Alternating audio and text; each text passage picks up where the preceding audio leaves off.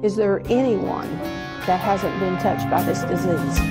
It seems everybody knows somebody that's battling cancer.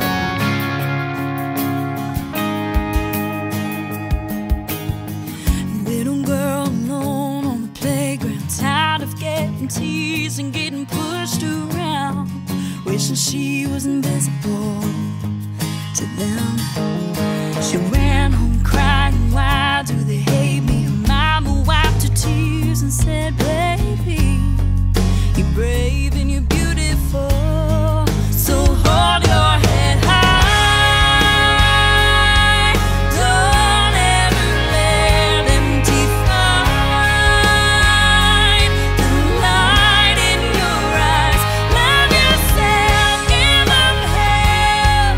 You can take on this world, you just stand and be strong, and then fight like a girl.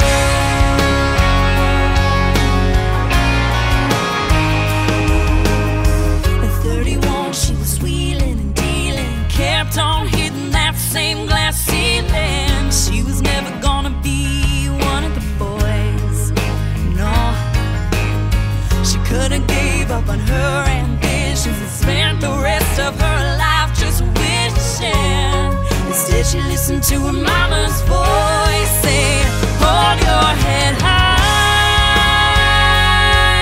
Don't ever let them define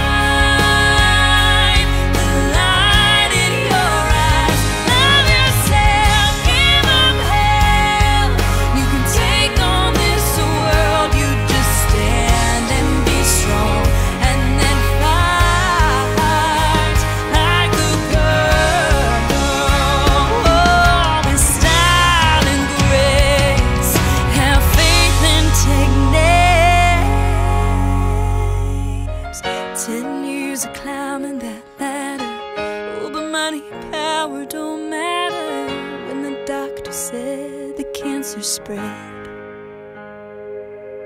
She holds on tight to her husband and babies and says, this is just another test God gave me, and I know just how to